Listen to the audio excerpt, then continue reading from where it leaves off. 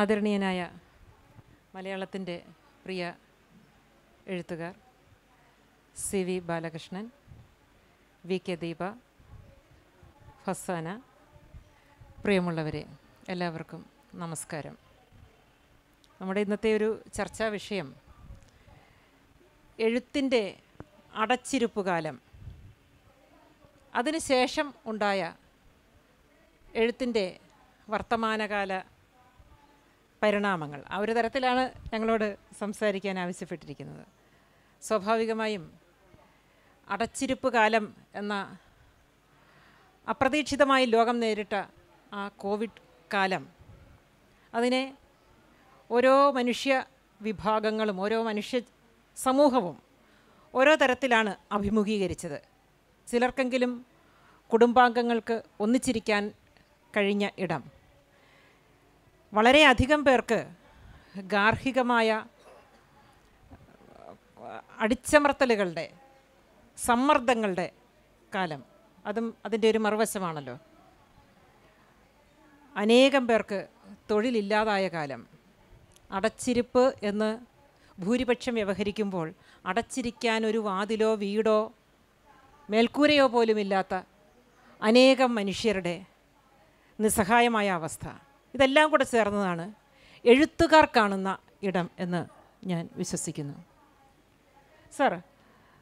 സാറിൻ്റെ എഴുത്തിനെ സംബന്ധിച്ച് ഒരുപാട് സംസാരിക്കാനുണ്ട്. അതിലേക്ക് കടക്കുന്നതിന് മുൻപ്, കാരണം സാറിൻ്റെ എഴുത്തുകൾ ഒരു 50-ലേറെ വർഷം, എനിക്ക് തോന്നുന്നു 60-നോടടുക്കുന്നു, സാറ് മലയാളികളായ വായനക്കാരുടെ മനസ്സിനെ കീഴടക്കി തുടങ്ങിയിട്ട്. അപ്പോൾ വളരെ ചെറിയ കൗമാര പ്രായത്തിൻ്റെ വിഹുലതകൾ, മനുഷ്യ ആയുസ്സിൻ്റെ പല ഘട്ടങ്ങളിലെ പല അസ്വാസ്ഥ്യങ്ങൾ, ഇതൊക്കെ പല മട്ടിൽ വ്യക്തിബന്ധങ്ങളിൽ കേന്ദ്രീകരിച്ച് ഒക്കെ സാർ ആവിഷ്കരിച്ചിട്ടുണ്ട്. കോവിഡിൻ്റെ ഒട്ടും പ്രതീക്ഷിക്കാതിരുന്ന ലോകത്തിൻ്റെ ആ ഒരു വലിയ മാറ്റത്തെ, താങ്കളുടെ കാഴ്ചപ്പാടുകളെ, എഴുത്തിനെ എങ്ങനെയാണ് ബാധിച്ചത്, അല്ലെങ്കിൽ എങ്ങനെയാണ് തീർച്ചയായും താങ്കളുടെ ഒരു വലിയ ചിന്തകളുടെ മാറ്റത്തിന് ആ ഒരു കാലം കാരണമായിട്ടുണ്ടാവാം. അതിനെങ്ങനെയാണ് സാറ് ഒന്ന് വിശേഷിപ്പിക്കാൻ ആഗ്രഹിക്കുന്നത്?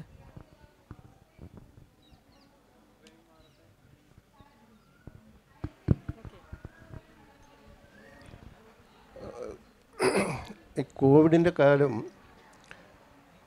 യഥാർത്ഥത്തിൽ എന്നെ സംബന്ധിച്ച് എഴുത്തിൻ്റെ കാലമായിരുന്നില്ല. പലരും ആ സമയത്ത് എന്നെ വിളിച്ച് പറയാറുണ്ട്, നിങ്ങൾക്കൊക്കെ ഇപ്പം നല്ല സുഖമല്ലേ, എഴുതാമല്ലോ, എവിടെയും പോകണ്ട, കല്യാണത്തിന് പോകണ്ട, മറ്റ് പൊതുയോഗങ്ങൾ പോകണ്ട, പ്രസംഗിക്കാൻ പോകണ്ട. അങ്ങനെ എഴുത്തുകാരെ സംബന്ധിച്ചിട്ടുള്ള ഒരു നല്ല കാലം എന്നാണ് അത് പലരും അതിനെ വിശേഷിപ്പിച്ച് കേട്ടിട്ടുണ്ട്. പക്ഷേ യഥാർത്ഥത്തിൽ ഈ കാലത്ത് ഞാൻ എഴുതിയിട്ടുള്ളത് വളരെ കുറവാണ്. എഴുതാനാവാത്ത വിധത്തിലുള്ള ഒരു അശാന്തി എൻ്റെ മനസ്സിലുണ്ടായിരുന്നു. ഞാൻ ആ സമയത്ത് ആ അശാന്തി തീർത്തത് പുസ്തകങ്ങൾ വായിച്ചാണ്. അപ്പോൾ ആ കാലത്ത് ഏതാണ്ട് ഇതേപോലെ ഒരു പാൻഡമിക്കിൻ്റെ സിറ്റുവേഷനിൽ നിന്ന് ഉണ്ടായിട്ടുള്ള ഇപ്പോൾ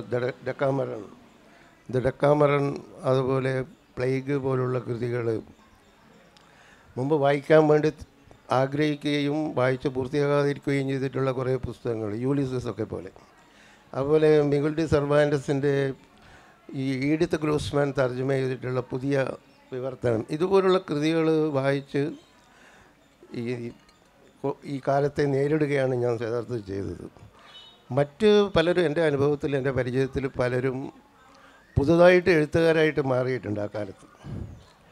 പലരും മറ്റൊന്നും ചെയ്യാനില്ലാത്തതുകൊണ്ട്. പക്ഷേ എൻ്റെ ഒരു എഴുത്ത് രീതി അനുസരിച്ച് ഞാൻ ഒരു മുറിക്കുള്ളിൽ അടച്ചിരുന്നാണ് സാധാരണ എപ്പോഴും എഴുതുന്നത്. ഞാൻ വീട്ടിൽ വളരെ ഏകാഗ്രമായിട്ടാണ് ഇരുന്നാണ് എഴുതുന്നത്. എൻ്റെ വീട്ടിൽ ആരും ഉണ്ടാവാറില്ല, ഞാൻ മാത്രമാണ്, എനിക്ക് വേറെ ജോലിയില്ല. അപ്പം ഞാൻ ഒരു വീട്ടിൽ ഒറ്റയ്ക്കിരുന്നാണ് സാധാരണയായിട്ട് എഴുതുന്നത്. അപ്പോൾ എന്നെ സംബന്ധിച്ചിട്ട് ആ രീതിയിൽ ഒരു എഴുത്തിൻ്റെ രീതിയിൽ ഇതൊരു വ്യത്യസ്ത കാലമായിട്ട് എനിക്ക് തോന്നിയിട്ടില്ല. പക്ഷേ അത് ഉണ്ടാക്കിയിട്ടുള്ള, രോഗം ഉണ്ടാക്കിയിട്ടുള്ള ഒരു സാമൂഹികമായിട്ടുള്ള അവസ്ഥ സ്വാഭാവികമായിട്ടും എന്നെയും ബാധിച്ചു. എൻ്റെ ഒരു സ്വാതന്ത്ര്യത്തെ അത് വല്ലാതെ ബാധിച്ചു. ഞാൻ യാത്രകൾ ഇഷ്ടപ്പെടുന്ന ഒരാളാണ്. അപ്പോൾ യാത്ര ചെയ്യാൻ പറ്റാതെയായി. യാത്രകളിലൂടെയുള്ള ഒരുപാട് ഊർജം ഈ എഴുത്തിലേക്ക് സന്നിവേശിപ്പിക്കാറുണ്ട്. അപ്പോൾ അതിനുള്ള ഒരു അവസരമില്ലാതായി. പിന്നെ അതിന് പുറമെ നമ്മുടെ ഒരു ഈ പല കോണുകളിൽ നിന്നും അധികാര സ്ഥാനങ്ങളിൽ നിന്നൊക്കെ അതിൻ്റെ ഭീതി അടിക്കടി വർദ്ധിപ്പിക്കുന്ന തരത്തിലുള്ള നടപടികളുണ്ടായി. അത് മനുഷ്യരെ ആശ്വസിപ്പിക്കുന്നതിന് പകരം അവരുടെ ഉള്ളിലുള്ള ഭീതിയെ കൂടുതൽ പെരുക്കുന്നതിന് വേണ്ടി, വർദ്ധിപ്പിക്കുന്നതിന് വേണ്ടി, അവരുടെ ആശങ്കകൾ വർദ്ധിപ്പിക്കുന്നതിന് വേണ്ടിയിട്ടുള്ള പല കാര്യങ്ങളും ഉണ്ടായി. നിങ്ങൾ പേടിക്കേണ്ട എന്നല്ല, നിങ്ങൾ പേടിക്കണം എന്ന് പറയുകയും അത് കുറെ കൂടി നമ്മൾ വിചാരിക്കുന്നതിനേക്കാളും അപ്പുറത്താണ് അതിൻ്റെ മാനം എന്നും ഒക്കെയുള്ള രീതിയിലുള്ള ഈ അധികാര സ്ഥാനങ്ങളിൽ നിന്നുള്ള ഇതുണ്ടായി. അപ്പോൾ അതിനെയൊക്കെ ഞാൻ വളരെ ഏത് രീതിയിലാണ് നമ്മൾ വളരെ അസഹിഷ്ണുതയോടെയാണ് ഞാൻ അത്തരം കാര്യങ്ങൾ നോക്കിക്കൊണ്ടിരുന്നത്. രോഗം എന്ന് പറയുന്നത് ഒരവസ്ഥയാണ്, അതിനെ എല്ലാവരും നേരിട്ടിട്ടുണ്ട്. അത് ഇപ്പോൾ ഗയോവന്നി ബൊക്കാച്ചിയോ നേരിട്ടിട്ട് അറിഞ്ഞ ഒരു പ്ലേഗിൽ നിന്നാണ് ഡെക്കാമറൻ കഥകൾ ഉണ്ടായത്. അതിൻ്റെ തൊട്ട് മുമ്പേ, ഇപ്പോൾ 14-ാം നൂറ്റാണ്ടിൽ അദ്ദേഹം അതിൻ്റെ തൊട്ട് മുമ്പേ അനുഭവിച്ചിട്ടുള്ള ഒരു പ്ലേഗിൽ നിന്നാണ് അത് ഉണ്ടായത്. അദ്ദേഹം അത് സങ്കല്പിച്ചതല്ല, പ്ലേഗ് അവിടെ ഉണ്ടായതാണ്. ഈ ഫ്ലോറൻസ് നഗരത്തിൽ പ്ലേഗ് ഉണ്ടായ അതോടെ സംഭവിച്ചു കഴിഞ്ഞതിന് ശേഷമാണ് അത് ഈ 100 കഥകൾ എഴുതിയത്. അതേപോലെ ഈ മറ്റൊരു മകൾ കൃതിയായിട്ടുള്ള പ്ലേഗ് എന്ന് പറയുന്ന കൃതി ഉണ്ടായിട്ടുള്ളത് ഈ ഒറാൻ എന്ന് പറയുന്ന പട്ടണത്തിൽ അതിനു മുമ്പേ പലതവണ പ്ലേഗ് ബാധകൾ ഉണ്ടായിട്ടുണ്ടായിരുന്നു. ഒരു തവണയല്ല, അത് പലതവണ അവിടെ പ്ലേഗ് ബാധകൾ ഉണ്ടായിട്ടുണ്ട്. അപ്പം നമ്മളെ സംബന്ധിച്ചിടത്തോളം ഇങ്ങനെയുള്ള ഒരു മഹാമാരി ആദ്യത്തെ അനുഭവമാണ് ഇത്. നമ്മുടേത് മാത്രമല്ല, മനുഷ്യ ചരിത്രത്തിൽ ഈ മനുഷ്യരാശിക്കാകെ ഉണ്ടായിട്ടുള്ള ഒരു സമഗ്രാനുഭവം എന്താണെന്ന് ചോദിച്ചാൽ അത് ഇതാണ്. അപ്പോൾ സ്വാഭാവികമായിട്ടും അത് മറ്റുള്ളവരെ ബാധിക്കുന്നത് പോലെ തന്നെ എഴുത്തുകാരെയും ബാധിച്ചിട്ടുണ്ടാകും. പക്ഷേ എന്നെ സംബന്ധിച്ച് അത് ഈ രീതിയിൽ വളരെ അസ്വസ്ഥതയും അശാന്തിയുമാണ് ഉണ്ടാക്കിയിട്ടുണ്ടായിരുന്നത്. സാറ് പറഞ്ഞതിൻ്റെ ഒരു തുടർച്ചയെന്നോണം ഞാൻ ദീപയോട് ചോദിക്കുകയാണ്. ദീപ, ഞാൻ മനസ്സിലാക്കിയിടത്തോളം യാത്രകൾ വളരെ ഇഷ്ടപ്പെടുന്ന ഒരു വ്യക്തിയാണ്. ദീപയുടെ എഴുത്തിൽ അത്തരത്തിലുള്ള വളരെ മാന്ത്രികമായ യാത്രകൾ പലപ്പോഴും കാണാറുണ്ട്. അതുപോലെ ദീപ ഒരു അധ്യാപിക ആണല്ലോ. അപ്പോൾ ആ ഒരു കാലത്തെ എഴുത്തിനെ എങ്ങനെയാണ് ദീപ ഒന്ന് യാത്രകൾ ചുരുക്കേണ്ടി വരുന്ന കാലം, കുട്ടികളോട് നേരിട്ട് ഇടപഴകാൻ കഴിയാത്ത ഒരു കാലം, ആ കാലത്തെ എഴുത്തുമായിട്ടൊന്ന് ചേർത്ത് വെച്ച് ദീപയുടെ അനുഭവം ഒന്ന് പങ്കുവയ്ക്കുക. ഞാൻ കോവിഡ് നമ്മുടെ ചൈനയിലൊക്കെ വന്നു എന്ന് പറഞ്ഞ് കേൾക്കുന്ന സമയത്ത് വാരണാസിയിലേക്കൊരു യാത്രയിലേക്കുള്ള ടിക്കറ്റ് എടുത്ത് എയർപോർട്ടിൽ നിൽക്കുന്നത്. അപ്പോൾ ആ സമയത്ത് ആൾക്കാർ മാസ്ക് ഇട്ട് നിൽക്കുന്ന കാണുമ്പോൾ നമ്മൾ മനസ്സിൽ ഒപ്പമുള്ള സുഹൃത്തിനോട് കളിയാക്കി പറയുക ചെയ്ത്, എന്തൊരു പേടിയെന്ന് നോക്കുക ആൾക്കാർക്ക് എന്തെങ്കിലും കേൾക്കുമ്പോഴേക്കും. ആ മാസ്ക് ഒരു കോമാളിത്തരം പോലെയാണ് അപ്പം ഫീൽ ചെയ്ത്. പക്ഷേ ആ യാത്ര കഴിഞ്ഞ് തിരിച്ച് വന്നതോട് കൂടിയിട്ട് സിറ്റുവേഷനൊക്കെ മാറി വരികയാണ്. പിന്നെ അത് കഴിഞ്ഞ് സ്കൂൾ ഒരാഴ്ചയ്ക്ക് അടയ്ക്കുകയാണ്.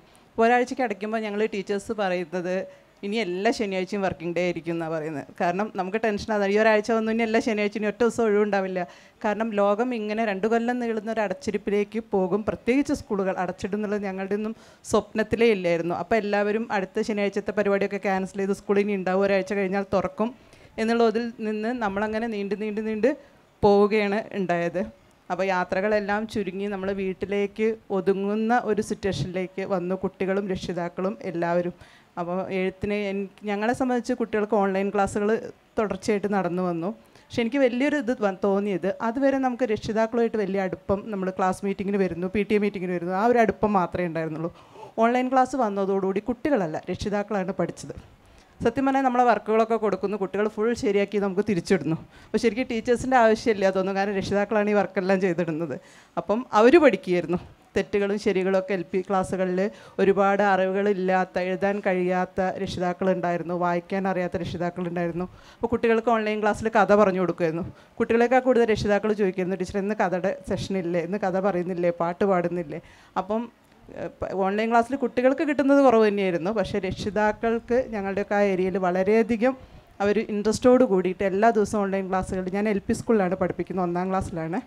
അപ്പോൾ ഇഷ്ടമായിട്ട് രക്ഷിതാക്കൾ പഠിത്തം പകുതി വഴിക്ക് നിന്ന് പോയവർ, സാഹിത്യത്തെക്കുറിച്ച് അറിയാത്തവരൊക്കെ ഉണ്ടായിരുന്നു. അപ്പോൾ നമുക്ക് സാഹിത്യത്തിലുള്ള അറിവുകൾ ഇല്ലെങ്കിൽ വായനയിലുള്ള കൗതുകങ്ങൾ, അവരെ വായിക്കാൻ പ്രേരിപ്പിക്കുന്ന കാര്യങ്ങൾ ധാരാളമായിട്ട് ഈ കോവിഡ് കാലത്ത് പോസിറ്റീവായിട്ട് ചെയ്യാൻ പറ്റി. അപ്പം നമ്മൾ അടച്ചിരിക്കുന്നു എന്നുള്ളൊരു തോന്നലില്ലാതെ അവരുമായിട്ട് ഇടപഴകുന്നതോട് കൂടിയിട്ട് നമ്മളുടെ വീട്ടിലിരുന്നിട്ട് തന്നെ ഒരു ലോകം ഡെയിലി അവരുമായിട്ട് നമുക്ക് സംസാരിക്കാനും ഇരിക്കാനും കഴിഞ്ഞു. ഒരു പക്ഷേ അധ്യാപകർക്ക് മാത്രം കിട്ടിയൊരു സൗകര്യമാണ് അത്. വേറെ ഒരു ജോലിക്കും ഇത്രയധികം ആൾക്കാരുമായിട്ട് ഡെയിലി സംസാരിക്കേണ്ടി വരില്ലേ? നമ്മളെ രക്ഷിതാക്കളോടും കുട്ടികളോടൊക്കെ നിരന്തരം സംസാരിക്കുന്നു, വീഡിയോ കോളിൽ കാണുന്നു, പറയുന്നു, ക്ലാസ് എടുക്കുന്നു എന്നുള്ളതൊക്കെ പ്ലസൻ്റായിട്ട് നമുക്ക്. അപ്പോൾ അതേപോലെ തന്നെ അവരവരെ വീട്ടിലെ ബുദ്ധിമുട്ടുകൾ പറയുന്നു, പ്രയാസങ്ങൾ പറയുന്നു. നമുക്ക് പറ്റുന്ന രീതിയിൽ അന്ന് ആ സമയത്ത് സാമ്പത്തികമായി പ്രയാസമുള്ളവരെ സഹായിക്കാൻ കഴിയാൻ ഗ്രൂപ്പായിട്ട് നമുക്ക് ചെയ്യാൻ പറ്റുന്നതൊക്കെ ചെയ്തു കൊടുക്കുന്നു. അങ്ങനെ ആ ഒരു കാലഘട്ടത്തെ മറികടക്കാനുള്ള ശ്രമങ്ങളാണ് ഞങ്ങളുടെ ഒരു അധ്യാപകരുടെ ഭാഗത്തു നിന്ന് ഉണ്ടായത്. അതിന് കാരണം നമുക്കത് സംസാരിക്കാൻ കഴിഞ്ഞു അവരുമായിട്ട് എന്നുള്ളതാണ്. പിന്നെ കോവിഡ് കാലത്ത് എന്നെ സംബന്ധിച്ചിടത്തോളം എഴുത്ത് വളരെ കുറവായിരുന്നു, വായനയായിരുന്നു കൂടുതലായിട്ട് നടന്നിരുന്നത്.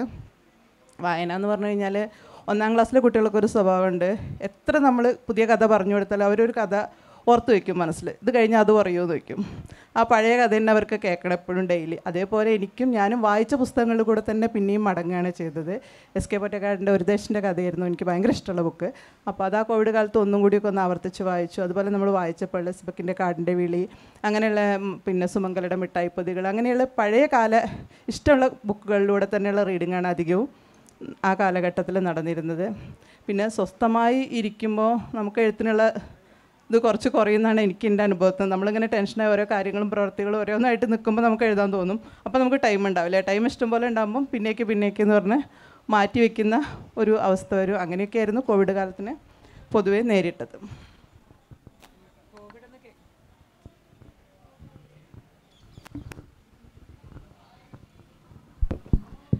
കോവിഡ് എന്ന് കേൾക്കുമ്പോൾ തന്നെ നമ്മുടെ മനസ്സിൽ ആദ്യം വരുന്ന രാജ്യം ചൈനയാണല്ലേ. അപ്പോൾ ചൈന ജീവിതത്തിൻ്റെ ഭാഗമായ ഒരു എഴുത്തുകാരിയാണ് ഫർസാന. ഫർസാന ഒരുപാട് ദേശാന്തര യാത്രകൾ നടത്തിയിട്ടുള്ള ആൾ കൂടിയാണല്ലോ. അപ്പോൾ ആ ഒരു കാലത്തെ പഴയ സഞ്ചാരങ്ങളുടെ ഓർമ്മകളുടെ രേഖപ്പെടുത്തലുകൾക്ക് ഉള്ള ഒരു സാധ്യതയുണ്ടായോ? അതോ ഒന്നും പലർക്കും സംഭവിച്ചതുപോലെ, പല എഴുത്തുകാരും അനുഭവിച്ചതുപോലെ, ലോകം മുഴുവനും ഉള്ള ഈ നടക്കുന്ന, കുറച്ച് മുൻപ് സാറ് പറഞ്ഞതുപോലെ ഭരണകൂടം തരുന്ന വാർത്തകൾ, ചുറ്റുപാട് മാധ്യമങ്ങൾ തരുന്ന ഒരു തരം ഭയപ്പെടുത്തൽ, അതുപോലെ അസ്വാസ്ഥ്യകരമായ ഒരുപാട് വാർത്തകൾ, വളരെ വേദനാജനകമായ ഒരുപാട് വാർത്തകൾ, പ്രത്യേകിച്ച് 3ാം ലോകരാജ്യങ്ങളിൽ നിന്നും 4ാം ലോകരാജ്യങ്ങളിൽ നിന്നും എല്ലാം. ഒരു രാജ്യങ്ങളെയും കോവിഡ് വെറുതെ വിട്ടില്ല, അത് വേറെ കാര്യം. ആ ഒരു കാലത്തെ എഴുത്ത് അനുഭവം ഫർസാന ഒന്ന്, പ്രത്യേകിച്ച് ചൈനയുമായി അടുത്തുനിന്ന്, ചൈനയെ ഒരു വലിയ ഒരു ഭീകര രാഷ്ട്രമായി ലോക സമൂഹം കണ്ട ഒരു കാലം കൂടിയാണ്. ഫർസാന എങ്ങനെയാണ് അതിനെ വിശേഷിപ്പിക്കാൻ ആഗ്രഹിക്കുന്നത്? എനിക്ക് സത്യം പറഞ്ഞാൽ CV സാർ പറഞ്ഞത് തന്നെയാണ് എക്സാക്ട്ലി എനിക്കും സംഭവിച്ചത്. എനിക്ക് ഭയങ്കര ടെൻഷനായിരുന്നു. ഈ പറഞ്ഞ പോലെ ഇങ്ങനെ പേടിപ്പിക്കുന്ന ന്യൂസ് മാത്രം. പിന്നെ ഏറ്റവും ഇമ്പോർട്ടൻ്റ്ലി എനിക്ക് സംഭവിച്ചത് എന്താണെന്ന് വെച്ചാൽ, ആ ഒരു സമയത്ത് ഞങ്ങൾ ചൈനയിൽ നിന്ന് നാട്ടിലേക്ക് വെക്കേഷന് വേണ്ടിയിട്ട് എത്തി. ആ സമയത്ത് കൊറോണ അങ്ങനെ ഔട്ട് ബ്രേക്ക് ഒന്നും എവിടെയും വന്നിട്ടില്ല. പക്ഷേ സ്കൂളിലെല്ലാം കുട്ടികളോട് ഇങ്ങനെ പനിയൊക്കെ ഉള്ള ആൾക്കാരൊന്നും വരണ്ട എന്നൊക്കെയുള്ള രീതിയിലുള്ള ചെറിയ രീതിയിലുള്ള താക്കീതൊക്കെ കൊടുത്തിട്ടുണ്ട്. അപ്പോൾ ഞങ്ങൾ യൂഷ്വൽ ടൈമിൽ നാട്ടിലേക്ക് വരുന്നവരാണ് ആ സമയത്ത്. സോ ജാനുവരിയിൽ ഞങ്ങൾ ടിക്കറ്റൊക്കെ ഏർലി ബുക്ക് ചെയ്തിരുന്നു. അങ്ങനെ ഞങ്ങൾ പോകുന്നു. അപ്പോൾ ഞങ്ങൾ പോരുന്ന സമയത്ത് ചൈനയിൽ നിന്ന് ഞങ്ങൾ ഹോങ്കോങ്ങിലേക്ക് പോയിട്ട് അവിടെ നിന്നാണ് ഫ്ലൈറ്റ് എടുക്കുക. അപ്പോൾ ഹോങ്കോങ്ങിലെത്തിയപ്പോൾ എല്ലാവരും മാസ്ക് ഇട്ടിട്ടുണ്ട്. അപ്പോൾ പിന്നെ ചൈനക്കാർക്ക് ഒരു പ്രത്യേകത ഉണ്ട്, ചെറിയ ഒരു ജലദോഷം വന്നാൽ പോലും അവർ മാസ്ക് യൂസ് ചെയ്യും. അങ്ങനെയാണ് അവർ. അപ്പോൾ ഞങ്ങളത് അത്ര കാര്യമാക്കിയിട്ടില്ല, ഓക്കെ കുഴപ്പമില്ല എന്ന് വിചാരിച്ചു. പിന്നെ അങ്ങനെ ഫ്ലൈറ്റ് ഞങ്ങൾ കൊച്ചിയിൽ ഇറങ്ങിയ സമയത്ത് ആണ് ഇവിടേക്ക് അപ്പോഴേക്കും ഈ ഒരു ഔട്ട് ബ്രേക്കിൻ്റെ ന്യൂസ് എല്ലാം എത്തിയിട്ടുണ്ട്. പിന്നെ അവിടുന്ന് ഞങ്ങളോട് ചൈനയെന്ന് പറഞ്ഞപ്പോൾ ഞങ്ങളെ മാറ്റി നിർത്തുന്നു, ഞങ്ങളോട് സ്പെഷ്യലി കുറേ ക്വസ്റ്റ്യൻസ് ഒക്കെ ചോദിക്കുന്നു, ഫോം ഫില്ല് ചെയ്യിക്കുന്നു, അങ്ങനെ ഭയങ്കര പ്രശ്നമായി. അപ്പോൾ ഞങ്ങൾ വിചാരിച്ചു ഇവരെന്താ ഇങ്ങനെ ഭയങ്കര സില്ലി ആയിട്ടുള്ളൊരു കാര്യത്തിന് എന്നൊക്കെ വിചാരിച്ചു. പിന്നെ അത് കഴിഞ്ഞ് വീട്ടിലേക്ക് എത്തി. എനിക്ക് തോന്നുന്നു കേരളത്തിൽ ക്വാറൻറ്റൈൻ അനുഭവിച്ചിട്ടുള്ള ആദ്യ വ്യക്തികളിൽ ചിലർ ഞങ്ങളാണെന്ന് തോന്നുന്നു. കാരണം ഞങ്ങളെത്തി ഒരു 1 വീക്ക് കഴിഞ്ഞപ്പോഴേക്കും ചൈനയിൽ നിന്ന് ഈ പറഞ്ഞ പോലെ നിന്ന നിൽപ്പിൽ ആൾക്കാർ മരണപ്പെടുന്നു എന്നൊക്കെയുള്ള മട്ടിലുള്ള ഒരുപാട് ന്യൂസ് നാട്ടിൽ വന്നു. അതിനുശേഷമാണ് ഭയങ്കര പാനിക് ആവാൻ തുടങ്ങിയതും ഈ വന്ന ആൾക്കാരെ എല്ലാം ക്വാറൻറ്റൈൻ ആക്കണം എന്നുള്ളൊരു നിയമം വന്നു. ആ സമയത്ത് ഞങ്ങൾ എങ്ങോട്ടേക്ക് ഇറങ്ങിയാലും പോലീസിൻ്റെ ഒക്കെ കോള് വരുമായിരുന്നു, ഇങ്ങനെ പോയോ വന്നോ എന്നൊക്കെ ചോദിച്ചു. അതുപോലെ ഈ ഹെൽത്ത് ഡിപ്പാർട്ട്മെൻറ്റിൽ നിന്ന് കോൾസ്. അപ്പോൾ സത്യം പറഞ്ഞാൽ അപ്പോൾ ഞാൻ ആലോചിക്കുമ്പോൾ ഞങ്ങൾ വീട്ടിൽ ഒരു റൂമിൽ തന്നെ ഞാനും ഒക്കെ താമസിച്ചു. പക്ഷേ അപ്പോഴും ഞങ്ങൾ കാണുമ്പോൾ ഈ കേരളത്തിലുള്ള ബാക്കിയുള്ള ജനങ്ങളൊക്കെ സ്വസ്ഥമായിട്ട് ജീവിക്കുകയാണ്. തുടക്കക്കാലാണെന്ന് ഓർക്കണം, അന്ന് വേറെ ആർക്കും ഒരു പ്രശ്നമില്ല, പുറത്തുനിന്ന് വന്നവർക്ക് മാത്രമാണ് ഇഷ്യൂ. അപ്പോൾ ഇത് കാണുമ്പോൾ ഭയങ്കര ഒരു നെഗറ്റിവിറ്റി ആയിരുന്നു എല്ലാവർക്കും. എഴുത്തിനെ എങ്ങനെ ബാധിച്ചു? എഴുത്ത് അങ്ങനെ ഒരു അത് അതിലേക്ക് വരാം. അപ്പോൾ അങ്ങനെ ശരിക്കും കുറേ ദിവസം വീട്ടിൻ്റെ ഒരു മുറിയിൽ തന്നെ അടച്ചിരിക്കേണ്ടി വന്നു. സാധാരണയായിട്ട് ഞാൻ ഒരുപാട് സമയം എടുത്തിട്ട് എഴുതുന്ന ആളാണ്. എനിക്കങ്ങനെ പെട്ടെന്ന് എഴുത്ത് വരാറില്ല. ആ ഒരു സമയത്ത് മാത്രം എനിക്കൊരു കഥ എഴുതാൻ പറ്റി. ഈ ഒരു അടച്ചിരിപ്പ് കാലം തന്നെ അതിലൊരു തീമായി. മാധ്യമം കഥാപതിപ്പിലാണ് കഥ വന്നത്, വേട്ടാള എന്ന് പറഞ്ഞൊരു കഥ. ഓക്കെ. സോ ആ കഥയിലും ഈ കോവിഡ് തന്നെയാണ് ഒരു ബേസും സംഭവം എല്ലാം ആയത് അത് തന്നെയാണ്. അപ്പോൾ എന്നെ സംബന്ധിച്ചിടത്തോളം ആ ഒരു സംഭവം മാത്രം നടന്നു എന്ന് പറയാം. ബാക്കിയുള്ള എല്ലാം വെച്ച് നോക്കുമ്പോൾ വളരെ നെഗറ്റീവായിട്ട് മാത്രമേ എനിക്ക് കോവിഡ് കാലം എക്സ്പീരിയൻസ് ചെയ്യപ്പെടുകയുണ്ടായുള്ളൂ. സാറ് പറഞ്ഞ എക്സാക്ട്ലി അത് തന്നെയാണ് എനിക്കും തോന്നിയിട്ടുള്ളത്. എപ്പോഴും പേടിപ്പിക്കുന്നു, അത് ചെയ്താൽ അങ്ങനെ ഇങ്ങനെ എന്ന് പറഞ്ഞിട്ട് നമ്മൾ ഭയങ്കരമായിട്ട് റെസ്ട്രിക്റ്റഡ് ആയി. അപ്പം പിന്നെ ചൈനയിൽ നിന്ന് ഇങ്ങോട്ടേക്ക് വന്നത് കാരണം ആ ഒരു അതിൻ്റെ ഷിഫ്റ്റിങ്ങിൻ്റെ ഒരു പ്രശ്നവും വല്ലാതെ ഉണ്ടായി. അതിനോടൊപ്പം അത് പൊരുത്തപ്പെടുന്നതിന് മുന്നേ ഇങ്ങനത്തെ വേറെയും കുറച്ച് ഒരുപാട് റെഗുലേഷൻസ്. ഒട്ടും നല്ല കാലമല്ലായിരുന്നു കോവിഡ്. സർ, ഈ മനുഷ്യ മനസ്സിൻ്റെ ആന്തരികമായ വിക്ഷുബ്ധതകളെ വളരെയധികം എടുത്ത് ഉപയോഗിച്ച ഒരു എഴുത്തുകാരനാണ് താങ്കൾ. അങ്ങനെ പല കാലത്തെ പല പ്രായത്തിലെ മാനസിക ശൈഥില്യങ്ങൾ. അപ്പോൾ കോവിഡിൻ്റെ ഒരു പീരീഡിൽ തുടക്കകാലത്ത് ഈ ഭയം ഉണ്ടാവുകയും കുറച്ച് കാലം കഴിയുമ്പോഴേക്കും അന്ന് വരെ ഉണ്ടായിരുന്ന നമ്മുടെ ജീവിത തൃഷ്ണകളൊക്കെ മാറ്റിക്കുറിക്കാൻ മനുഷ്യർ തയ്യാറാവുകയും വളരെ ഫിലോസഫിക്കായിട്ടൊക്കെ ആൾക്കാർ സംസാരിക്കാൻ തുടങ്ങുന്നു, വളരെ ലൈറ്റായിട്ട് സംസാരിക്കാൻ തുടങ്ങുന്നു. അങ്ങനെ ലോകം തന്നെ, ലോകത്തിൻ്റെ വിചാരധാരകളെല്ലാം അങ്ങോട്ട് മാറുകയാണ് ഉണ്ടായത്. അത് കഴിഞ്ഞു വന്ന ഒരു കാലത്ത്, അത് കഴിഞ്ഞു വന്ന ഒരു തുറന്നുവിട്ട ഒരു, അതാണ് വർത്തമാനകാലത്തിൻ്റെ എഴുത്ത് എന്ന് പറയുന്നത്. ഈ പുതിയ ഒരു കാലത്തിലേക്ക് തുറന്നു വിട്ടപ്പോൾ ഒരു കുറേ സ്വതന്ത്രരായി കുറേ സ്വച്ഛന്തമായി നടക്കാൻ കഴിയുന്നു എന്നൊക്കെ പറയുമ്പോൾ പോലും ഈ ആന്തരിക വിക്ഷുബ്ധതകൾ, അതായത് വളരെ തികച്ചും വൈയക്തികമായ വിക്ഷുബ്ധതകൾ കുറേ കൂടി കൂടുകയല്ലേ ഉണ്ടായത്? അതെൻ്റെ ഒരു തോന്നലാണ്. സാർ അതിനെ എങ്ങനെയാണ് കാണുന്നത്? ഈ കോവിഡ് കാലത്ത് ഞാൻ കോവിഡിനെ കുറിച്ച്, കോവിഡ് പ്രമേയമായിട്ട് വരുന്ന ഒരു കഥ മാത്രമാണ് എഴുതിയിട്ടുണ്ടായിരുന്നത്. അത് ആ കാലത്തുമല്ല. ഇപ്പോൾ ദീപ ഇവിടെ പറഞ്ഞ പോലെ ഈ ജീവിത തൃഷ്ണകളെ, ജീവിത കാമനകളെ ഈ കാലം എങ്ങനെ ബാധിച്ചു എന്നുള്ള ഒരു ചിന്ത, ഒരു ചെറിയ കഥയായിട്ട് ഞാൻ എഴുതുന്നുണ്ടായി. ഒരു ചെറിയ കഥ. അത് പക്ഷേ ഒരല്പം വിചിത്രമായൊരു കാര്യമാണ്.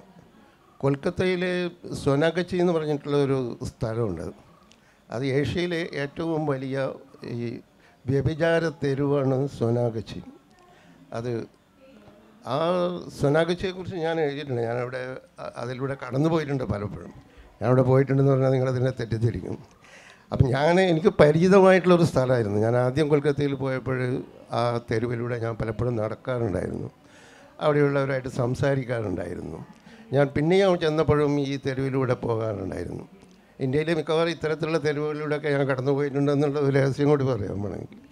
അപ്പോൾ ഈ സോനാഗച്ചി ഈ 15,000-ലധികം ലൈംഗിക തൊഴിലാളികൾ താമസിക്കുന്ന ഒരു സ്ഥലമാണ്. നമ്മൾ കൊൽക്കത്തയെക്കുറിച്ച്, നമ്മൾ അവിടുത്തെ കലയും സംസ്കാരവും നാടകവും കവിതയും രവീന്ദ്രനാഥ ടാഗോറും ഈ രവീന്ദ്ര സംഗീതവും ഇതൊക്കെ നമ്മൾ പറയുമ്പോഴും ഇങ്ങനെയുള്ള ഒരു തീക്ഷ്ണ യാഥാർത്ഥ്യം ഈ നഗരം അതിൻ്റെ ഉള്ളിൽ കൊണ്ട് നടക്കുന്നുണ്ട് എന്നുള്ളതാണ്. അത് നമുക്ക് വളരെ സങ്കടം തോന്നും. ഈ 15,000-ലധികം ആളുകൾ ചെറിയ ചെറിയ കൊടിസ് മുറികളിൽ അവിടെ താമസിക്കുന്നു. അവരുടെ കുട്ടികൾ അവിടെ വളരുന്നു, അവരുടെ കുടുംബങ്ങൾ അവിടെ ഉണ്ടാകുന്നു.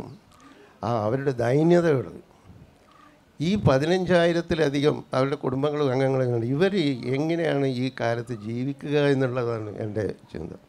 കാരണം ഈ മനുഷ്യർ ഈ ലൈംഗിക തൊഴിലാളികളെ ആഗ്രഹിച്ച് അവിടെ ചെന്നാലേ അവരുടെ ജീവിതം മുന്നോട്ട് പോവുകയുള്ളൂ.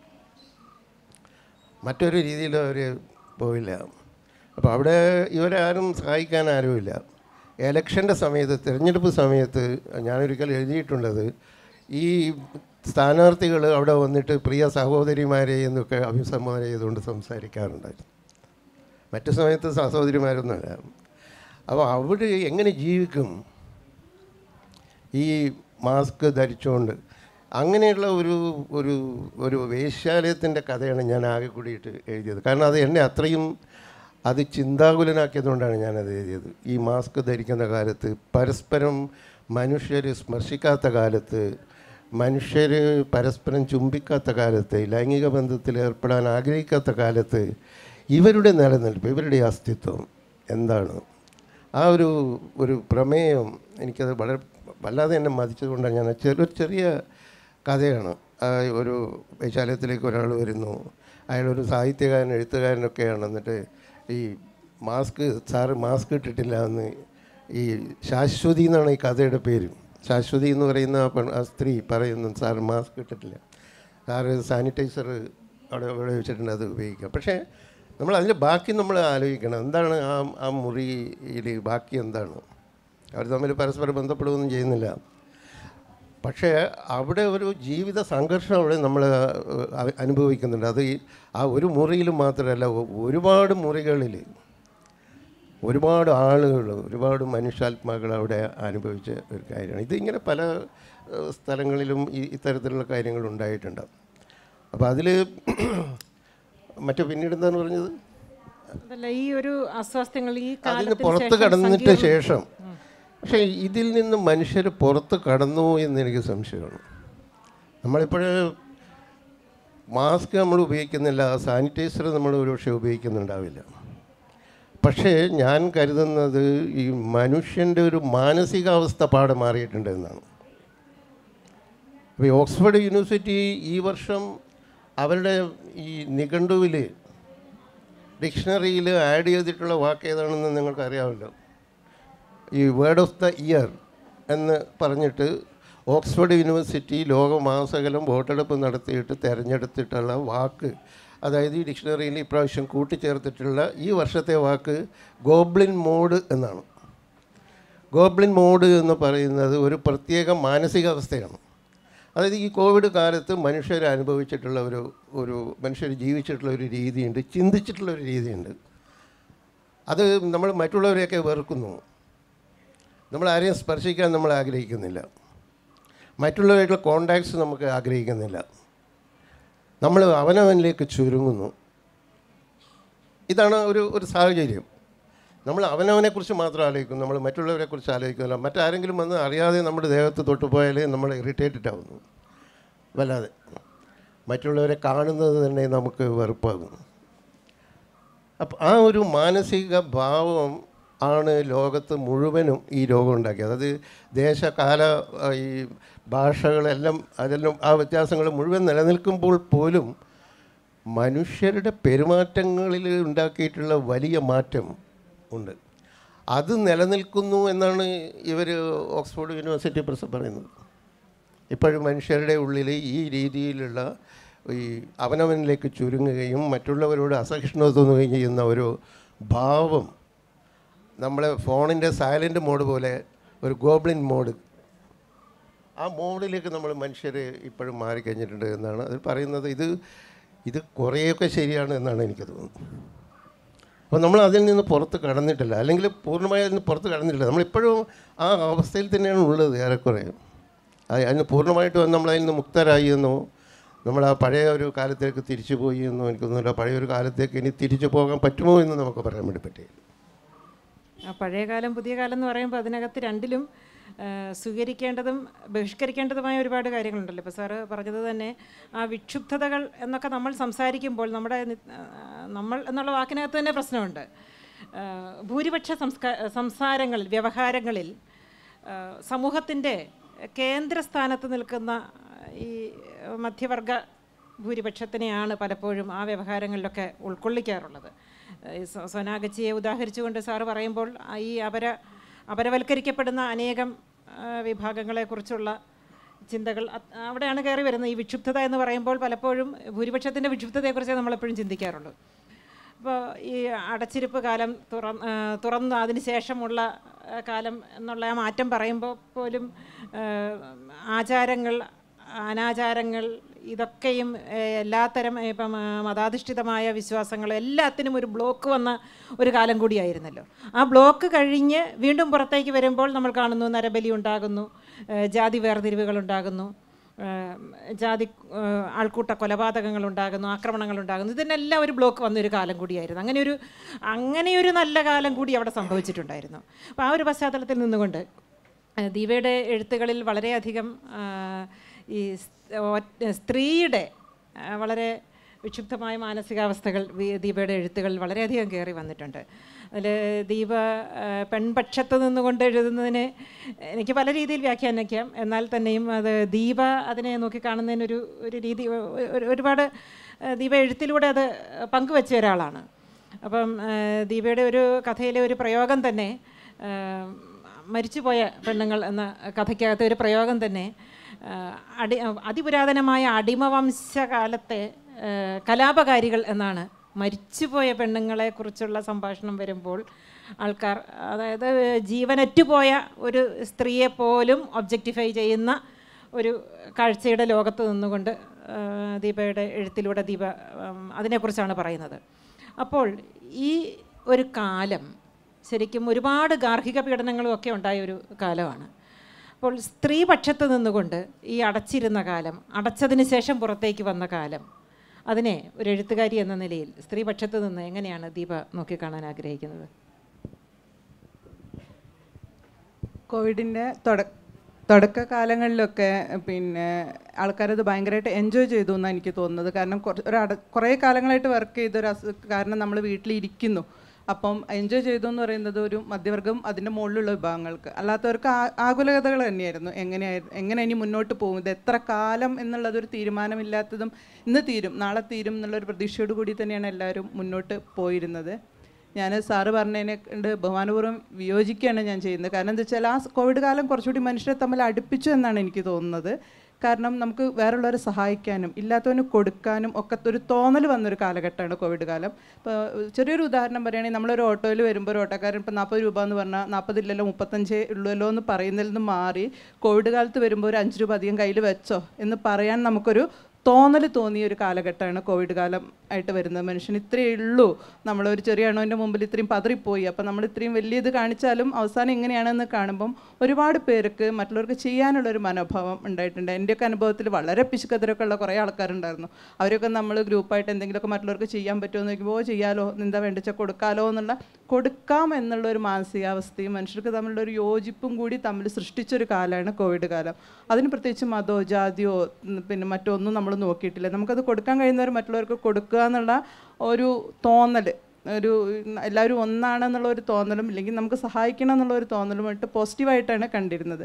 നമ്മളും അത് തന്നെയാണ് പറഞ്ഞുകൊണ്ടിരുന്നത്. നെഗറ്റീവായൊരു കാര്യം സംഭവിച്ചു പോയി, അതിനെ നമുക്ക് മാറ്റാൻ കഴിയില്ല. നമ്മളത് മാറിക്കൊണ്ട് വരുന്നതിൻ്റെ ഇടയ്ക്ക് എങ്ങനെ നമുക്ക് പരസ്പരം സഹായിക്കാനും സ്നേഹിക്കാനും കഴിയും എന്നുള്ളത് ആണ് ചിന്തിച്ചത്. നമ്മളിപ്പോൾ ഒരാളെ തൊടാൻ കഴിയുന്നില്ല, സംസാരിക്കാൻ കഴിയുന്നില്ല എങ്കിൽ പോലും നമ്മൾ ഇപ്പോഴത്തെ സോഷ്യൽ മീഡിയ വഴിയും ഫോൺ വഴിയൊക്കെ നമ്മൾ ആൾക്കാരുമായിട്ട് കൂടുതൽ കണക്റ്റഡായ ഒരു കാലമാണ് കോവിഡ് കാലം. മറ്റത് നമുക്കതിന് സമയം ഉണ്ടായിരുന്നില്ല. ഇഷ്ടംപോലെ സമയം കിട്ടിയപ്പോൾ ഞാനൊക്കെ സത്യം പറഞ്ഞു കഴിഞ്ഞാൽ കഥകൾ എഴുതിയിട്ടുണ്ടെങ്കിലും ഞാനൊരു സോഷ്യൽ മീഡിയ പ്ലാറ്റ്ഫോമിൽ ഉണ്ടായിരുന്നില്ല. കോവിഡ് കാലത്ത് ബോറടിച്ചിരിക്കുമ്പോൾ മോളാണ് ഒരു FBയിൽ ഒരു അക്കൗണ്ട് തുടങ്ങി തരുന്നത്. കോവിഡ് കാലത്താണ് വരുന്നത്.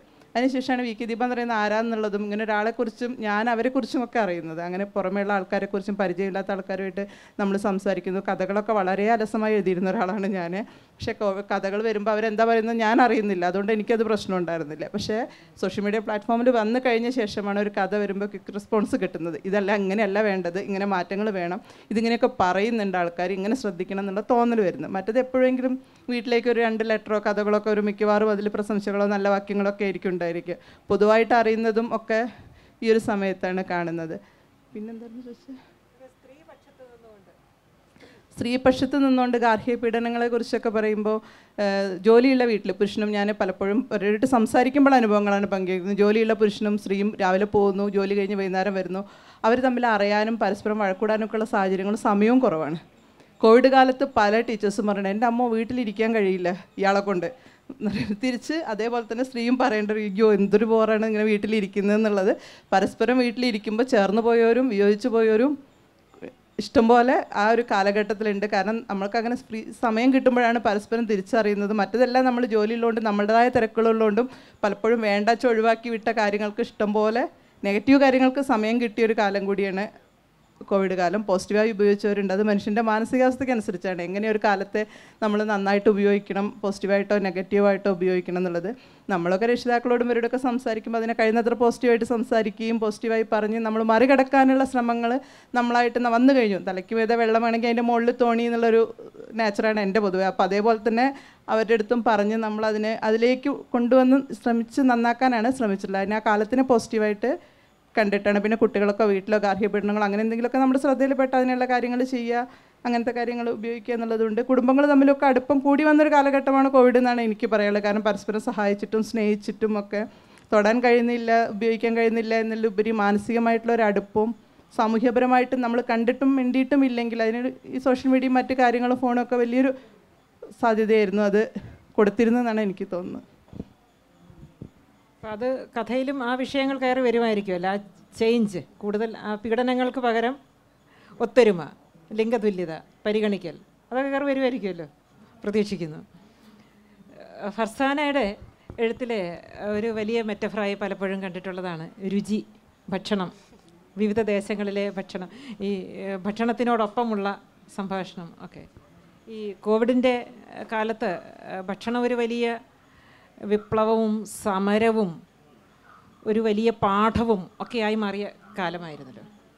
അതിൽ ഈ മധ്യവർഗ ഉപരിമധ്യവർഗ മനുഷ്യരൊക്കെയും ആദ്യത്തെ ട്രിപ്പിൾ ലോക്ക്ഡൗൺ കാലത്ത് വെറൈറ്റി ഡിഷസ് ഉണ്ടാക്കി സ്വന്തം ഫാറ്റ് കൂട്ടിയ ആൾക്കാരായിരുന്നു.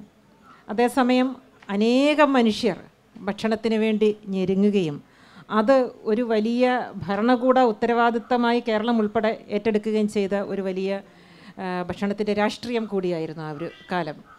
അപ്പോൾ ആ ഒരു കാലത്തെ രുചിയെ അല്ലെങ്കിൽ ഭക്ഷണത്തെ ഇതിനെ സംബന്ധിച്ച് ഒരു എഴുത്തുകാരി എന്ന നിലയിൽ കഥയുടെ ഒരു പ്രപഞ്ചത്തിലേക്ക് അങ്ങനെ എന്തെങ്കിലും തോന്നൽ ഫീൽ ചെയ്തിട്ടുണ്ടോ? അങ്ങനെ ഞാൻ ആ മെറ്റഫർ അങ്ങനെ അധികം കണ്ടിട്ടുള്ളത് കൊണ്ടാണ് ചോദിച്ചത്.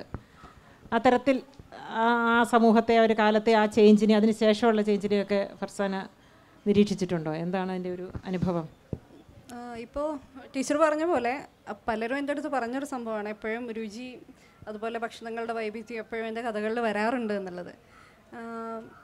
പക്ഷേ ഇങ്ങനെ കോവിഡിൻ്റെ ഒരു സമയം ആ ഒരു സംഭവം ഞാൻ ശരിക്കും നോട്ടീസ് ചെയ്തിട്ടില്ല. ഇപ്പോൾ പറഞ്ഞ പോലെ തന്നെ ഈ മധ്യവർഗം അല്ലെങ്കിൽ അതിലും മേലെയുള്ള ആൾക്കാരെല്ലാം ഈ ട്രിപ്പിൾ ലോക്ക്ഡൗൺ എൻജോയ് ചെയ്തത് ശരിക്കും കുക്കിങ്ങിലൂടെ തന്നെയാണ്. ഫാമിലി ഗ്രൂപ്പ്സ് എല്ലാം വളരെ ആക്റ്റീവായിട്ടുള്ളൊരു സമയമായിരുന്നല്ലോ.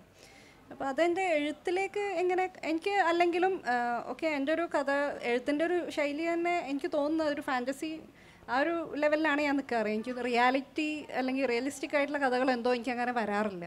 അതുകൊണ്ട് തന്നെ ഞാൻ അങ്ങനെയുള്ള നിരീക്ഷണങ്ങൾ ഒരുപക്ഷെ ഞാനൊരു സാമൂഹിക ജീവി എന്നുള്ള നിലക്ക് തീർച്ചയായിട്ടും ഞാനത് കാണുന്നുണ്ട്. ഈ പറഞ്ഞ പോലെ ഒരുപാട് പാവപ്പെട്ടവർക്ക് വേണ്ടിയിട്ട് നമ്മളെല്ലാവരും ഭക്ഷണ സാധനങ്ങളെല്ലാം കളക്ട് ചെയ്ത് അവരുടെ വീടുകളിലേക്ക് എത്തിക്കുന്നു. അതുപോലെ സ്കൂളിൽ കുട്ടികൾക്ക് ഇപ്പോൾ എഡ്യൂക്കേഷന് വേണ്ടിയിട്ട് നമ്മൾ TV-കൾ സപ്ലൈ ചെയ്ത കുറേ ഓർഗനൈസേഷൻസും കാര്യങ്ങളെല്ലാം ഉണ്ടായിരുന്നല്ലോ. പക്ഷേ ഇതൊന്നും കഥകളിൽ എങ്ങനെ ഇൻക്ലൂഡ് ചെയ്യണമെന്ന് സത്യം പറയാൻ എനിക്ക് ഇപ്പോഴും അറിയില്ല. കയറി വന്നിട്ടുണ്ടോ? അങ്ങനെ ഒരു തോന്നൽ മനസ്സിലുണ്ടായിട്ടുണ്ടോ? ഒരു വായനക്കാരുടെ ഒരു കൗതുക തലത്തിൽ നിന്നുകൊണ്ട് ഞാൻ ചോദിച്ചേ ഉള്ളൂ. ഇല്ല, അങ്ങനെ ഉണ്ടായിട്ടില്ല. അതെ, നമ്മൾ ആ ഒരു നമ്മുടെ ടോപ്പിക്ക് അങ്ങനെ ഒരു കോവിഡിൻ്റെ കാലം, അതിന് ശേഷമുള്ള കാലം, എഴുത്ത് എന്ന തരത്തിൽ നിന്നതുകൊണ്ടാണ് എനിക്ക് ഇങ്ങനെ ചോദിക്കാൻ നിർബന്ധിതയായത്. കുറച്ചുകൂടെ സ്വതന്ത്രമായി എഴുത്തിലേക്ക് തന്നെ അങ്ങോട്ട് നമുക്ക് സഞ്ചരിക്കാം. അതായിരിക്കും നമുക്ക് കുറച്ചുകൂടെ നല്ലത്. എല്ലായ്പ്പോഴും അങ്ങനെയാണല്ലോ, പ്രത്യേക നിയന്ത്രണങ്ങൾ, തീരുമാനങ്ങൾ അതിനേക്കാളും സ്വച്ഛമായി സഞ്ചരിക്കുമ്പോഴാണല്ലോ നമുക്ക് സംസാരിക്കാൻ കഴിയുക. സാറിൻ്റെ എഴുത്തിൽ ഏറ്റവും തീക്ഷ്ണമായ ഒറ്റപ്പെടലിൻ്റെ, സങ്കടങ്ങളുടെ ആ സാഹചര്യങ്ങളെ മറികടക്കാൻ ശരീരത്തിൻ്റെ സ്വാസ്ഥ്യപ്പെടൽ എന്ന രീതിയിൽ സാറ് രതിയെ ആവിഷ്കരിച്ചിട്ടുണ്ട്. അത് കൗമാരകാലത്തിലതും അതുപോലെ പിന്നെ സ്വർഗരതി വരുന്നുണ്ട്, ഹെട്രോസെക്ഷലായിട്ടുള്ളത് വരുന്നുണ്ട് ഒക്കെയും. അതായത് അങ്ങേയറ്റം ഒറ്റപ്പെട്ടു പോകുന്ന സങ്കടക്കയങ്ങളിൽ നിന്ന് കരകയറാനുള്ള ഒരു പല ഉപാധികളിൽ നിന്ന്, പല അന്വേഷണങ്ങളിൽ നിന്ന് അവസാനം ശരീരത്തിൻ്റെ സ്വാസ്ഥ്യപ്പെടലിലോട്ട് അഭയം തേടുന്ന കഥാപാത്രങ്ങൾ. അതിനെ സാറൊന്ന് സോഷ്യലൈസ് ചെയ്തൊന്ന് സാറിൻ്റെ ഒരു കാഴ്ചപ്പാടിനെ ഒന്ന് വിവരിക്കാമോ? അല്ല, അത് നമ്മുടെ ഈ മഹാമാരിയുമായിട്ട് അതിന് യാതൊരു ബന്ധവുമില്ല. വളരെ വർഷങ്ങൾക്ക് മുമ്പ് ഞാൻ എഴുതിയിട്ടുള്ള നോവലാണ് ആയുസിൻ്റെ പുസ്തകം. അപ്പോൾ ആയുസിൻ്റെ പുസ്തകം ശരിക്കും എഴുതാൻ വേണ്ടിയിട്ടുള്ള കാരണം അന്ന് ഞാൻ അനുഭവിച്ചിട്ടുള്ള ഏകാന്തതയാണ്. അന്ന് മാത്രമല്ല, അതിൻ്റെ മുമ്പേ ഇപ്പോൾ ഒരു കൗമാരക്കാരനായിരിക്കുന്ന കാലത്ത് ഞാൻ അനുഭവിച്ചിട്ടുള്ള വളരെ തീവ്രമായിട്ടുള്ള ഏകാന്തതയാണ് ഞാൻ ഓർത്തെടുത്ത് ഈ പുനഃസൃഷ്ടിച്ചത് ഈ ആയുസിൻ്റെ പുസ്തകത്തിൽ. അപ്പോൾ അതിൽ ഈ കൗമാരക്കാരൻ എങ്ങനെ ഒറ്റപ്പെട്ടു പോകുന്നു, ഈ മുതിർന്നവരുടെ ലോകത്ത് എങ്ങനെ ഒറ്റപ്പെട്ടു പോകുന്നു. അപ്പോൾ കൗമാരം എന്ന് പറയുന്നത് അത് വിചിത്രമായിട്ടുള്ള, ഒരുപക്ഷെ ഏറ്റവും സങ്കീർണമായിട്ടുള്ള ഒരു ഘട്ടമാണ്. ആ ഘട്ടത്തിൽ നിന്ന് നമ്മുടെ ബാല്യത്തിൻ്റെ നിഷ്കളങ്കത നമുക്കതിന് അപ്പോഴേക്കും നഷ്ടപ്പെട്ടു പോയി. നമ്മുടെ ഉള്ളിൽ ഈ രതി ഉണരുന്നുണ്ട്, അല്ലെങ്കിൽ മറ്റ് താല്പര്യങ്ങൾ ഉണരുന്നുണ്ട്, നമ്മുടെ ശബ്ദം മാറിക്കൊണ്ടിരിക്കുന്നുണ്ട്, പുതിയ പുതിയ അറിവുകൾ നമ്മുടെ മനസ്സിലേക്ക് കടന്നു വരുന്നുണ്ട്. ആ ഒരു കാലത്ത് ഈ അനുഭവങ്ങൾ, അത്തരത്തിലുള്ള അനുഭവങ്ങൾ എങ്ങനെ ഈ കൗമാരത്തിൻ്റെ അന്ത്യഘട്ടത്തിലുള്ള ഒരുവനെ ഈ ഒറ്റപ്പെടുത്തുന്നു, അവനെ എന്തൊക്കെ നഷ്ടപ്പെടുന്നു, അവനെങ്ങനെ ഒരു അനാഥനായിത്തീരുന്നു, എത്ര തീവ്രമായിട്ടുള്ള വ്യസനമാണ് അവനെ സഹിക്കേണ്ടി വരുന്നത് ഒരു മനുഷ്യന്.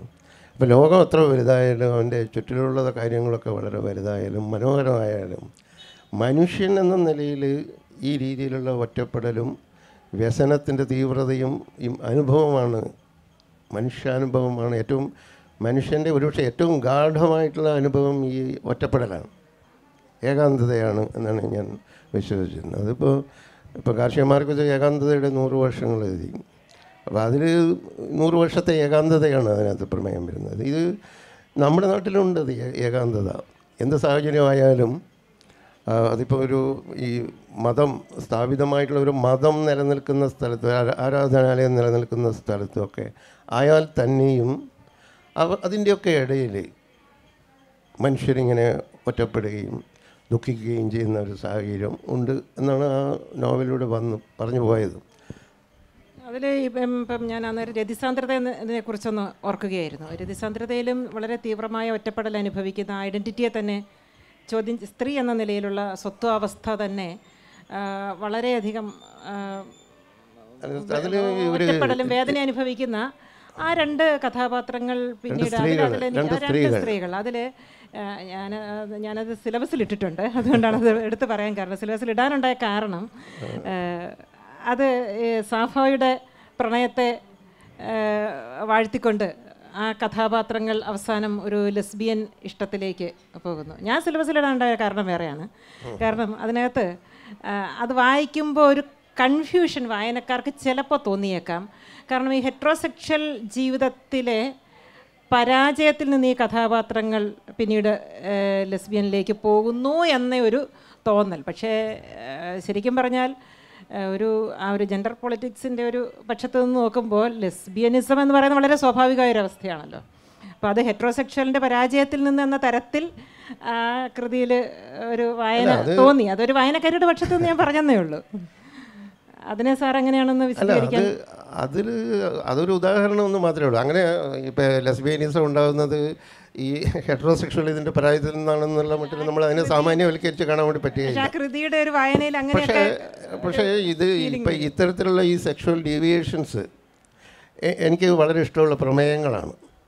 ഞാനത് അതിനെക്കുറിച്ച് ധാരാളം വായിക്കുകയും അതിനെക്കുറിച്ച് എഴുതുകയും ചെയ്തിട്ടുണ്ട്. ഒരുപാട് ഈ ലെസ്ബിയനിസത്തെക്കുറിച്ച്, ഹോമോസെക്ഷുവാലിറ്റിയെക്കുറിച്ച് ഞാൻ എഴുതിയിട്ടുണ്ട്. എഡ്വിൻ പോൾ എന്ന് പറയുന്ന കഥ 2 പുരുഷന്മാർ തമ്മിലുള്ള പ്രണയത്തെക്കുറിച്ചാണ്. അത് സാധ്യമാണ് എന്നാണ് ഞാൻ വിശ്വസിക്കുന്നത്. 2 പുരുഷന്മാർ തമ്മിൽ സ്നേഹിക്കുക സാധ്യമാണ്. 2 സ്ത്രീകൾ തമ്മിൽ, 2 പെൺകുട്ടികൾ തമ്മിൽ സ്നേഹിക്കുക സാധ്യമാണ്. അതിന് മറ്റേ രീതിയിലുള്ള സ്നേഹത്തിൻ്റെ അതേ സാന്ദ്രത അതിനുണ്ട് എന്നാണ് ഞാൻ വിശ്വസിക്കുന്നത്. അതാണ് രതി സാന്ദ്രത എന്ന് പറയുന്നത്. 2 സ്ത്രീകൾ തമ്മിൽ സ്നേഹിക്കുകയും അത് ഈ പറയുന്ന 2 സാഹചര്യങ്ങളിൽ നിന്ന് വരികയും ഒരുമിക്കുകയും ചെയ്തെങ്കിലും അവർ പിന്നീട് സ്വാതന്ത്ര്യം പ്രഖ്യാപിക്കുകയും രതിസാന്ദ്രതയിൽ ആറാടുകയും ചെയ്യുന്നത്. അങ്ങനെയാണ് ആ കഥ അവസാനിക്കുന്നത്. അപ്പോൾ അതിലൊരു സ്വാതന്ത്ര്യത്തിൻ്റെ ഒരു വലിയ പ്രഖ്യാപനമുണ്ട്. അപ്പോൾ അതിനോടുള്ള എൻ്റെ മനോഭാവം ഇതാണ്. അപ്പം അത് ഏറ്റവും ഒടുവിൽ ഫ്രാൻസിസ് മാർപ്പാപ്പ ഈ സെയിം സെക്സ് ലവ് എന്ന് പറയുന്നത് അംഗീകരിക്കാവുന്നതാണ്, പക്ഷേ ഇറ്റ് ഈസ് എ സിൻ എന്നാണ് പറയുന്നത്. കഴിഞ്ഞ ആഴ്ച ഉണ്ടായ ഒരു പ്രസ്താവനയിൽ അദ്ദേഹം പറയുന്നത് അതൊരു പാപമാണ്, പക്ഷേ അതൊരു ക്രൈമല്ല എന്നാണ് പറഞ്ഞിരിക്കുന്നത്. അപ്പോൾ ഈ ചോദ്യമാണ് ആയുസിൻ്റെ പുസ്തകത്തിനകത്ത് അന്ന് ചോദിച്ചത്. എന്താണ് പാപം എന്നാണ് ചോദിച്ചത്. 40 കൊല്ലം കഴിഞ്ഞിട്ടാണ് പറയുന്നത്. പക്ഷേ എന്താണ് പാപം, ആരാണ് പാപി എന്നുള്ള ഒരു ചോദ്യം അന്ന് ചോദിക്കുന്നു. പക്ഷെ അത് അന്നത്തെ സംബന്ധിച്ചിട്ട്, അല്ലെങ്കിൽ പഴയ ബൈബിൾ അനുസരിച്ചിട്ട്, നീ നിൻ്റെ വർഗത്തിൽപ്പെട്ടവനോട് ശയിക്കരുത് എന്നുള്ളത് ബൈബിളിൽ പഴയ നിയമത്തിലുണ്ട്, അത് പുതിയ നിയമത്തിലും പറയുന്ന കാര്യമാണ്. പക്ഷെ അത് ഒരു പാപമാണ്. പുതിയ നിയമം എന്ന് പറയുമ്പോൾ പോലും എത്രയോ പഴയ നിയമമാണ്. അല്ല, അതിലും ഇതൊരു പാപം തന്നെയാണ്, പാപമായിട്ട് തന്നെയാണ് പറയുന്നത്. അപ്പോൾ ഈ ഫ്രാൻസിസ് മാർപ്പാപ്പ, എനിക്ക് തോന്നുന്നു മാർപ്പാപ്പമാരുടെ ചരിത്രത്തിലെ ഏറ്റവും ഈ ഉൽപ്പതിഷ്ണുവായിട്ടുള്ള ഒരു മാർപ്പാപ്പയാണ്, പോപ്പാണ്. പക്ഷെ അദ്ദേഹം പോലും ഈ വാക്ക്, അതായത് നമ്മുടെ നോവലിലെ ഒരു കീ വേർഡായിട്ടുള്ള വാക്ക് വീണ്ടും ആവർത്തിക്കുന്നു, വീണ്ടും പറയുകയാണ് ചെയ്യുന്നത്, പാപമാണ് എന്നുള്ളത്. അതൊരു ശരിയായ നിലപാടല്ല എന്നാണ് എനിക്ക് തോന്നുന്നത്. അതല്ല, ലൈംഗിക കുറ്റങ്ങൾ വേറെയാണ്, ലൈംഗികമായിട്ടുള്ള കുറ്റകൃത്യങ്ങൾ വേറെയാണ്. അത് വേറെ കുറ്റകൃത്യം. ഈ ലൈംഗികത എന്ന് പാപമാണെന്ന് പറയുന്നത് വേറൊരു തരം ബോധമാണ്, വേറൊരു തരം പാപമാണ്. അത് നേരത്തെ ഇവിടെ ദീപ പറഞ്ഞ ഒരു കാര്യത്തോടെയാണ് ഞാൻ പറഞ്ഞതിനോട് വിയോജിക്കുകയുണ്ടായി. അത് അങ്ങനെയല്ല. അത് ഇപ്പം നമ്മൾ ഈ മനുഷ്യർ തമ്മിലുള്ള സൗഹൃദവും ബന്ധവും ഒക്കെ ഊട്ടി ഉറപ്പിക്കുന്ന രീതിയിൽ ആ കാലം പോയോ എന്നുള്ളത് എൻ്റെ അനുഭവമല്ല, സത്യം പറഞ്ഞാൽ. അത് അങ്ങനെ സംഭവിച്ചിട്ടില്ല എന്നാണ് ഞാൻ മനസ്സിലാക്കുന്നത്. നമ്മൾ ഓരോരുത്തരുടെയും സ്പർശിനികൾ ഓരോ തരത്തിലായിരിക്കും പ്രവർത്തിക്കുന്നത്. ഞാനതിനെ വിലയിരുത്തുന്നത് ഈ തരത്തിലുള്ള കുടുംബ ബന്ധങ്ങൾ മുഴുവനും അസ്വസ്ഥമായ ഒരു കാലമായിട്ടാണ് ഞാൻ കാണുന്നത്. നിങ്ങൾ നാഷണൽ ക്രൈം റെക്കോർഡ്സ് ബ്യൂറോ എടുത്ത് നോക്കിയാൽ അറിയാം, ഈ ഗൃഹ കുറ്റങ്ങൾ, ഗാർഹിക ദുരന്ത പീഡനങ്ങൾ, ഈ ശിശു പീഡനങ്ങൾ, അത്തരത്തിലുള്ള സെക്ഷൽ അബ്യൂസസ് എന്ന് പറയുന്നത് കുറ്റകൃത്യങ്ങൾ നമ്മുടെ തെരുവുകളിൽ നിന്ന് വീടുകളിലേക്ക് വന്നു എന്നുള്ളതാണ് ആ കാലത്ത് സംഭവിച്ചിട്ടുള്ളൊരു പ്രധാനപ്പെട്ട കാര്യം. ഇപ്പം ഇതിൽ എൻ്റെ വീടിൻ്റെ സമീപത്തുള്ള ഈ ചില വീടുകളിൽ, പല വീടുകളിലും ഈ ചെറിയ കൊച്ചു കുട്ടികൾ പോലും പീഡനത്തിന് ഇരയായി അവരുടെ ബന്ധുക്കളെ. അത് റിപ്പോർട്ടുകളെല്ലാം അധികം തന്നെയാണ്. അത് ഇപ്പോൾ റിപ്പോർട്ട് എത്രത്തോളം റിപ്പോർട്ട് ചെയ്യപ്പെട്ടിട്ടുണ്ടെന്ന് എനിക്കറിയില്ല. റിപ്പോർട്ട് ചെയ്യപ്പെടുകയും അത് ഒതുക്കി തീർക്കുകയും ചെയ്തിട്ടുണ്ട്. രാഷ്ട്രീയ പാർട്ടികളൊക്കെ പോയിട്ട് പോലീസ് സ്റ്റേഷനിലൊക്കെ പോയിട്ട് ഒതുക്കി തീർത്ത കേസുകൾ എത്രയോ ഉണ്ട് എനിക്കറിയാം. 5ലും 6ാം ക്ലാസ്സിലൊക്കെ പഠിക്കുന്ന പെൺകുട്ടികളെ എത്രയോ പേര് പീഡിപ്പിച്ചിട്ടുണ്ട്, ആൺകുട്ടികളെ പീഡിപ്പിക്കുന്നത്. ഇത് നിരന്തരം നടത്തുന്നത് ഈ ഒരു കാലത്തിൻ്റെ ഇതാണെന്നാണ് എനിക്ക് തോന്നുന്നത്. കുട്ടികൾക്ക് സത്യത്തിൽ ഞാൻ പറയാം, ടീച്ചർ ഇപ്പോൾ പറഞ്ഞ കുട്ടികൾക്ക് ഇത് വീടിനെ വെറുത്തു പോയൊരു കാലമാണ്. എങ്ങനെയെങ്കിലും ഒന്ന് സ്കൂൾ തുറന്നിട്ടിരുന്നേ എന്ന് കുട്ടികൾ പറയുന്നത്. അത് സാധാരണ കുട്ടികൾക്ക് സ്കൂളിനോട് വലിയ താല്പര്യമൊന്നും ഉണ്ടാവണമെന്നില്ല. സ്കൂളിലെത്തി ഏതെങ്കിലും അധ്യാപികമാരോടൊക്കെ താല്പര്യം ഉണ്ടെങ്കിൽ അവർക്ക് സ്കൂളിൽ പോകാൻ വേണ്ടി താല്പര്യം ഉണ്ടാവും. പക്ഷേ ഇത് വീട് എന്ന് പറയുന്നത് ഈ രീതിയിലുള്ള ഒരു നരകമായിട്ട് മാറിയിട്ടിരുന്നു പല കുട്ടികളെ സംബന്ധിച്ചിടത്തോളം. നിരന്തരമായിട്ടുള്ള പീഡനങ്ങൾക്ക് അവർ വിധേയരായിട്ടുള്ള ഒരു കാലമാണ്. അതിനുള്ള സൗകര്യം ഒരുക്കി കൊടുത്തത് ഈ കോവിഡാണ്. അത് സാറ് പറഞ്ഞ സത്യമാണ്. ഞാൻ ഈ കോവിഡ് കാലത്ത് ഒരു കടയിൽ ചെന്നപ്പോൾ ചൂരൽ വിൽക്കാൻ വെച്ചിട്ടുണ്ട്. അപ്പോൾ ഞാൻ പറഞ്ഞു, സ്കൂളുകളിൽ അടിയില്ലല്ലോ, അപ്പോൾ പിന്നെ ആർക്കാണ് ഈ ചൂരൽ വാങ്ങുന്നത് ചോദിച്ചാൽ, എൻ്റെ അമ്മ കോവിഡായിട്ട് ചൂരലിന് നല്ല കച്ചവടമാണെന്ന് പറഞ്ഞു. അപ്പോൾ പലപ്പോഴും രക്ഷിതാക്കൾ പിന്നെ നമ്മൾ വിചാരിക്കുന്ന പോലെ എല്ലാവരും ഒരു വീട്ടിൽ 3-4 കുട്ടികളുണ്ടാകുമ്പോൾ സ്കൂളുള്ളത് അവർക്ക് ഭയങ്കര ആശ്വാസമാണ്. പക്ഷേ ഞായറാഴ്ചയും കൂടി സ്കൂളായാൽ കുഴപ്പമില്ല ടീച്ചറെ എന്ന് പറയുന്ന രക്ഷിതാക്കളാണ്. നിങ്ങൾ എങ്ങനെ അവരൊക്കെ, പ്രത്യേകിച്ച് LP ക്ലാസ്സുകളിലെ കുട്ടികൾ, അപ്പോൾ അത്രയും കുട്ടികൾ വീട്ടിലിരിക്കുമ്പോഴുള്ള പ്രശ്നങ്ങൾ, ഗാർഹിക പീഡനങ്ങൾ, ഇതെല്ലാം ഉണ്ടെങ്കിൽ കൂടി അതിൻ്റെ നന്മയുടെ ഒരു വശം കൂടി ഞാൻ പറഞ്ഞു തന്നേ ഉള്ളൂ. അങ്ങനെ ഒരു സഹായ മനസ്ഥിതി കൂടി വന്നിട്ടുണ്ട് എന്നുള്ളത്.